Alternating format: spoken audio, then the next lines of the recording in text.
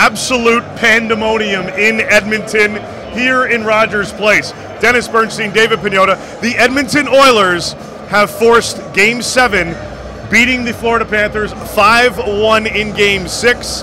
Our coverage here of the Stanley Cup Final presented to you, as always, by CCM Hockey. Dennis? Yep. Holy cow.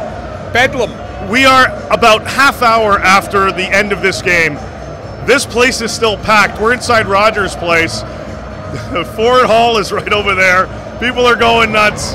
And I can only imagine what it is outside at the Ice District, all around town.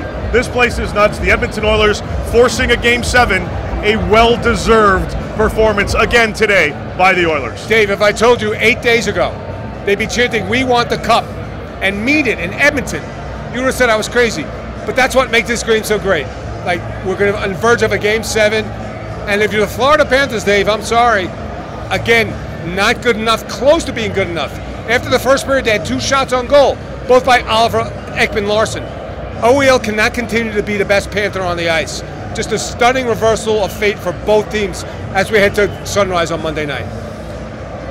The Edmonton Oilers continued their dominance here in this one, and we thought, as we mentioned in the pregame report, we thought that maybe Florida was going to carry a little bit of momentum after their performance towards the end of Game 5, where they started to come alive, they started to claw back.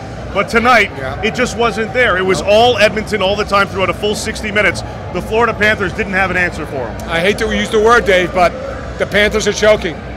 3 times to win the Stanley Cup, can't get it done, and didn't play well in any of those games. You could say the second half of Game 5, but tonight, a non-effort. 8-1 in Game 4, a non-effort. I understand that part. But now with everything on the line, to think they're going to reverse form, I've really got my doubts, Dave. You know, forget about the 2 empty netters that beefed up the score a little bit. 3-1. Shots were 21 apiece. But it was still all Edmonton in this one. And Stuart Skinner continuing to be great for the Edmonton Oilers. Sergei Bobrovsky wasn't bad, but he was just good. He wasn't great for the Panthers. Yeah, and the scary thing also, if you're a Panthers fan, 20 of the last 25 goals scored are by the Oilers.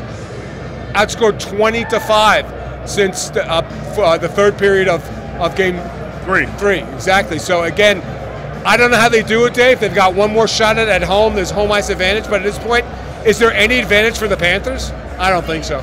They need to, I don't know really what they need to do. They need to go back to what worked for them in the first few games of this series, but we've been saying that. We said it last game. We said it for 8 as days, well. The last couple of days, last couple of games, they've needed to do that. We're going to head back to Sunrise for Game 7. We will finally be on the ice, as we've been waiting to do here, as the Stanley Cup will get hoisted by one of these 2 teams. Do the Panthers, can they shift the momentum, or is everything in Edmonton's favor at this point? Here's the scary part about the Oilers did tonight. Connor and Leon had 1 point. I think they both played less than 18 minutes. They're going to be a rested duo going into Sunrise in the biggest game of both their careers. Game 7 from Amerant Bank Arena on Monday at 8 o'clock Eastern. Dennis Bernstein, David Pagnotta, we will see you in South Florida in just a couple of days.